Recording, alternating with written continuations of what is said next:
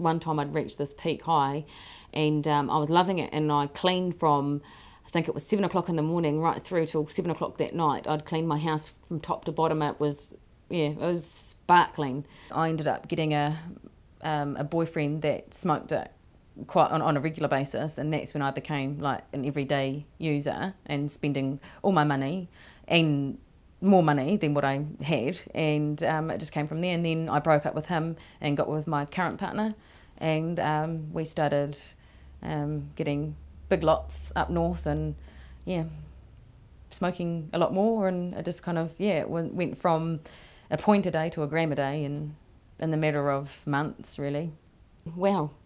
At the time I thought it was, you know, oh, the best thing to do, and then halfway through I realised that no, this is actually a pretty shitty lifestyle when you've got all these random people in your lounge 24/7 coming to your house, you know, any time, day or night. They'd turn up, rock on up at 3 o'clock in the morning. It didn't matter, you know, there was always people in my lounge, girls, you know, little ho-hos that I'd call them, pee-hos. They'd come round and flaunt themselves, and, you know, they thought it was a really cool lifestyle. Oh, I'd love to be with a drug dealer, and I'm just like, well, it's not that fun, but yeah, anyway. It was just the norm. It was just, you know, you were awake for 2 weeks, and then you'd crash, and it didn't matter where you were, what you were doing, you'd just crash.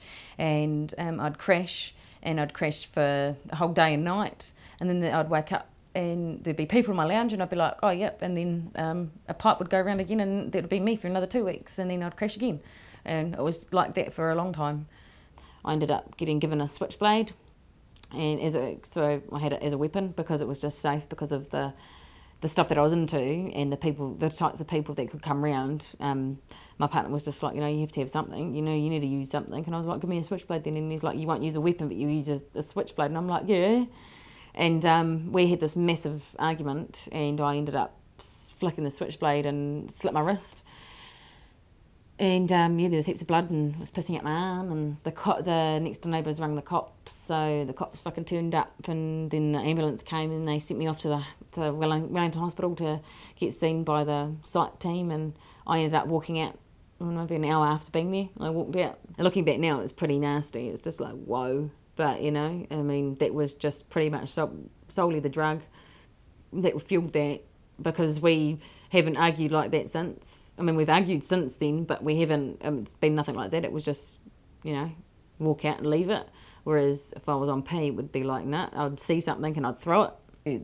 The armed defender squad came in because they thought that we were violent and had weapons, but yeah, they came crashing through the door about 3 o'clock. We'd just come back from doing a big run, and they came through at about 3 a.m. We thought it was gangs, rivals that were coming in to stand over us for our drugs, and we just saw glass, and then we got up to see what the fuck was going on, and then yeah, big guns and torches, and we were told to get down and hands behind our backs, and it was just, yeah, it was all on.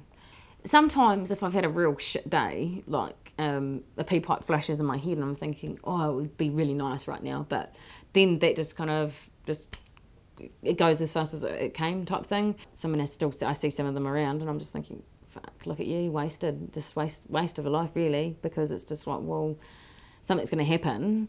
You're going to end up either getting really sick, or the cops are going to come and take you, and then you're going to go to prison, and it's just kind of like, is that the kind of life that you want to live? I mean, I know it's hard to give up because you've got to say goodbye to your friends. I mean, you got my son and my solo mum. I've got a dog who's not the easiest of dogs to look after. He's a pit bull, and he's proud to be one at the moment. So he's a handful at times as well.